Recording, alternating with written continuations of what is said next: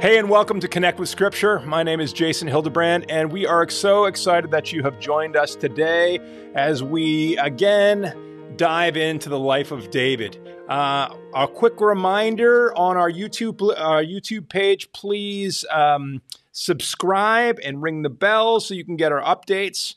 And as we prepare this day, just want to give yourself a moment. I know I repeat this over and over again every week, but I find myself very busy in the midst of this crazy thing called pandemic, and I need to just slow everything down and allow Holy Spirit to breathe in me and through me. And so just take a moment, breathe in, breathe out again, just invite and release. Give yourself permission to be still and to be connected into what's going on inside yourself. Give yourself permission to hear what God might want to speak to you. Well, today it is my great joy to invite my very good friend Mark Buchanan to the show. Mark and I have been friends for so many years now. I don't even know how long it is. But we met. I don't even remember where we met. Maybe it was on the East Coast. I'll get him to share that in a second. But Mark is an author, a speaker, a professor, genuine, amazing guy, and I have so much deep love and respect for Mark and his work. And so why don't we just welcome on now? Welcome Mark Buchanan. Hey, there he is, all the way from Calgary. Yeah, good. So good to meet you. I always enjoy it. Yeah, it's such a treat. I always find that every time Mark and I are together, something fun goes off. Like, when I come to your house and we hang out, God shows up in the most interesting ways. Always. Yeah, it's so good. So you and your wife are just amazing and love you so much. So what's really cool about today is that Mark has been in the middle of David's story for a number of years and has finished writing the first of a trilogy of books on David. This first book was called David Rise, and it's incredible, and I love it. And I'm so looking forward to the second and third one. Talk to me maybe just for a minute, Mark, about that experience of diving into David. Well, when I first became a Christian at 21, so that's going back 40 years, I fell in love with two characters in the scripture right away. Paul, because of his mind, and David because of his heart. And yet I also saw that there were things in David's heart. Anyone who lives with that much passion, that sometimes passion goes in the wrong area. Yes. So his story very early became both a source of inspiration, but also warning to me. Right. As I think it's written to be.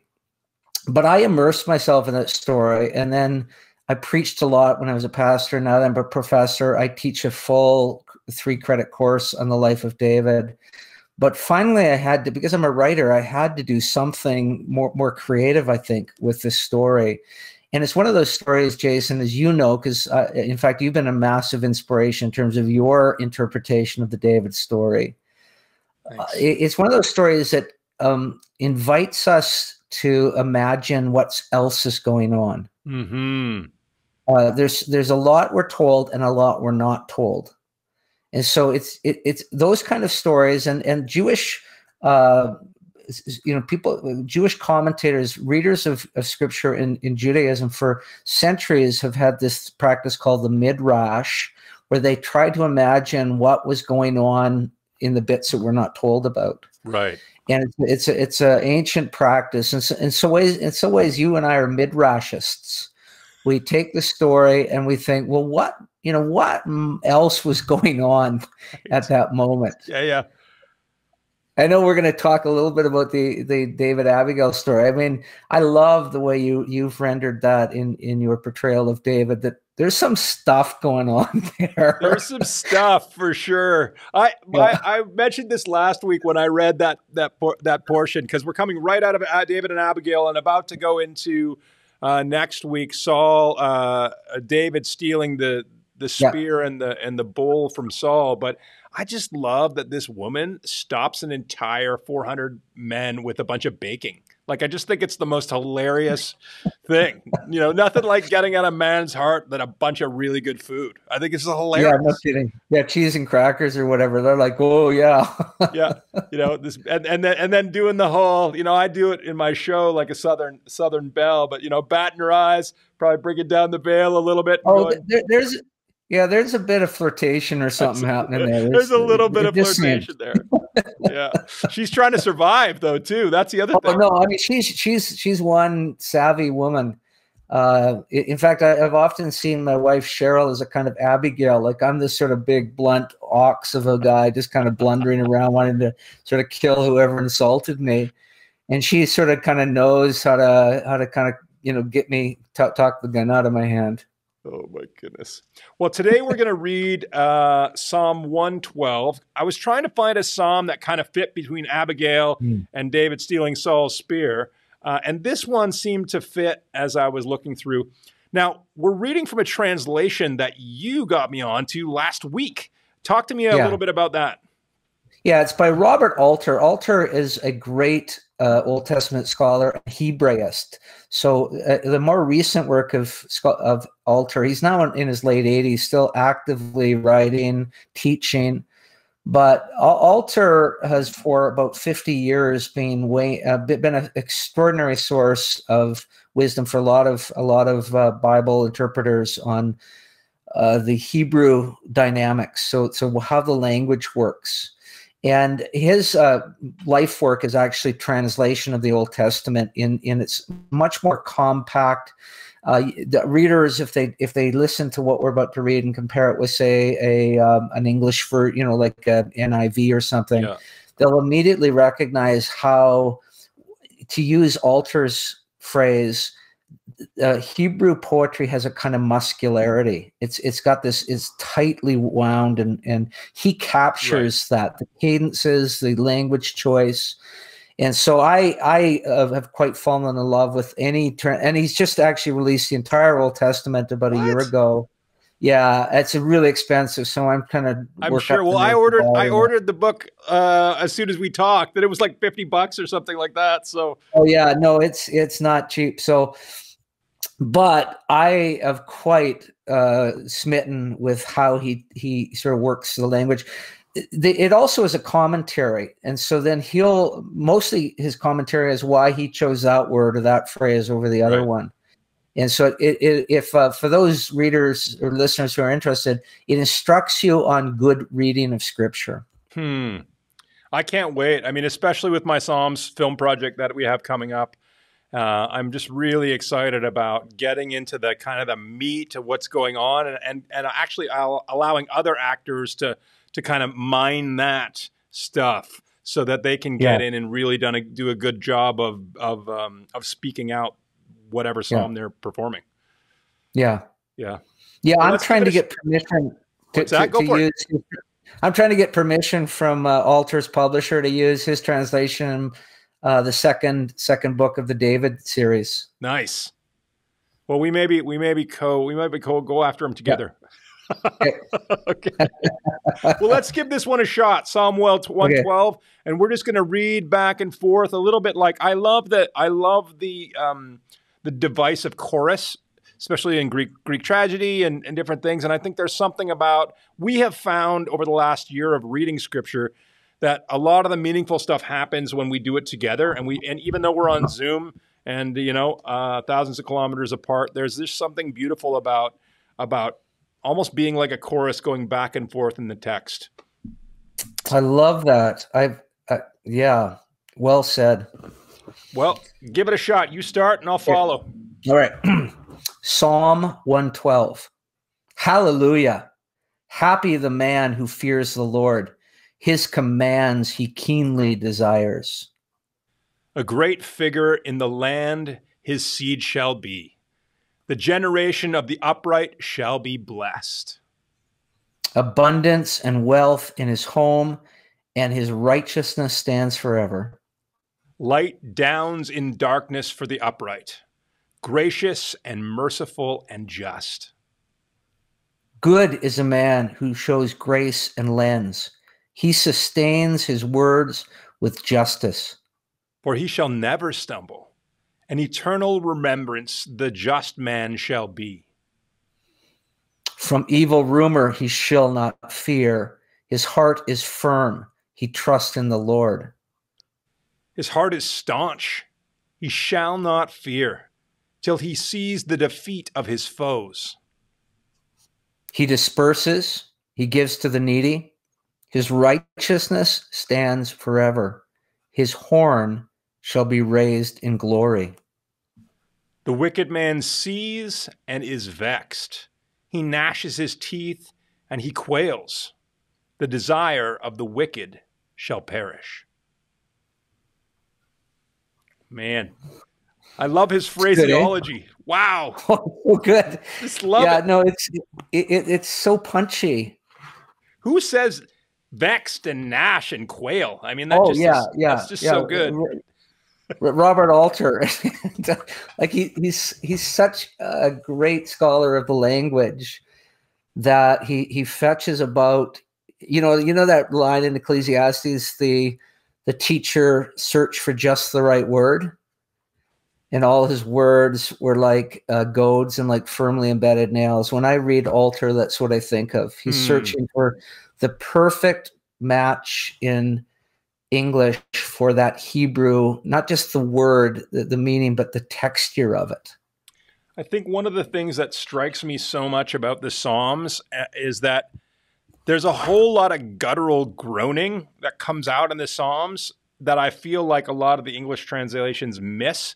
I feel like most of the time when I'm in the Psalms, I just want to go, yeah. Like it just feels like it's coming out of me in a groaning. You know what I mean?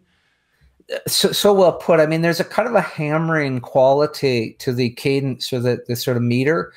And he does, Alter's earlier works are The Art of Biblical Poetry and The Art of Biblical Literature.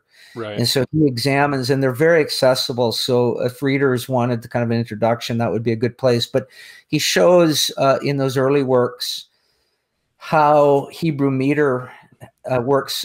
There's a kind of a lilting quality to English meter. So especially you read a sonnet, it's got this kind of nice rise and fall. It's a hammering quality in the Hebrew. And we actually don't do it justice if we try to make it too melodic. It is that sort of, you know. Right. Yeah. A lot of, I always feel like it's like almost feel like it's all about birth. Like it's just like you're groaning out the stuff, right? Like David is like he's even trying to birth his suffering. Like he doesn't know how to get it out. So it's like he's got to birth it out.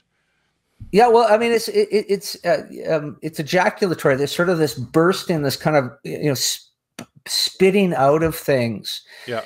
And honestly, of all the translations I've read, nothing comes. And I've lost all my kind of seminary training in Hebrew, but I know enough. I work with people who teach Hebrew, so I know enough about that to know that these qualities of they're more earthy, more guttural, have this kind of soul anguish made manifest in the language itself. These are qualities of Hebrew language and poetry, and I have not come across anything.